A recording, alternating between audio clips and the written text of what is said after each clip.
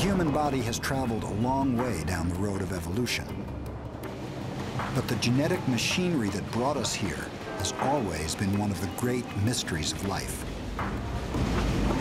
Geneticist Matt Scott has a dream: to find the way the past is still present within us all.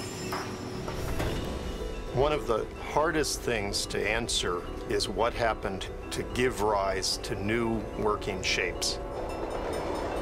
Understanding how these genes build those patterns is, I think, a dream come true for a lot of biologists. Geneticists turn to fruit flies, a long-standing genetic model.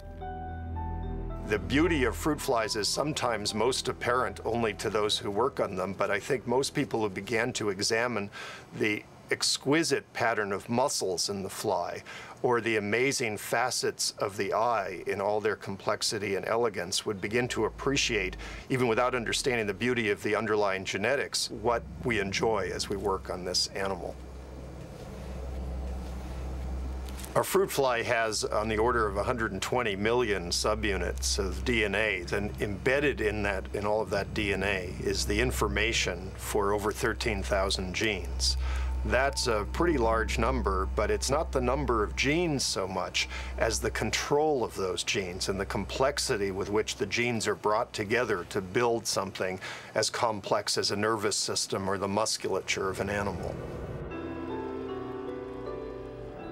How do cells know where to grow a head, a wing, or a leg?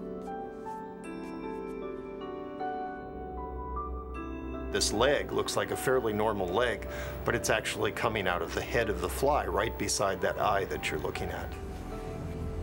So this is an amazing thing, and it seems to indicate that the gene that was affected in this fly has some role in controlling where you put legs and what develops into a leg.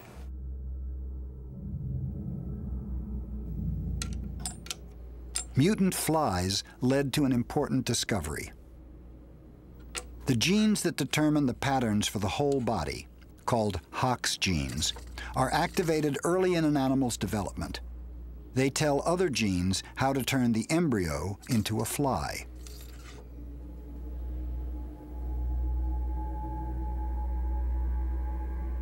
Here is an embryo where we're looking at a gene that's on, where you see the brown stain, and off elsewhere. You can see it's a striped pattern. And those Hox genes, which discriminate among these segments, which cause them to take on separate fates, will cause some of them to become segments that'll produce a wing, and other ones will produce a leg, and other ones will produce certain sensory structures. The Hox genes act like signals, telling the cells of the fly when, where, and how to grow. And Hox genes don't exist in flies alone.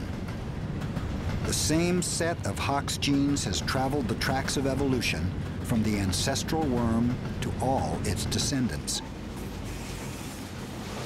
One of the most exciting discoveries of the past couple of decades in developmental biology and genetics has been the recognition that similar genes make similar structures in very different organisms.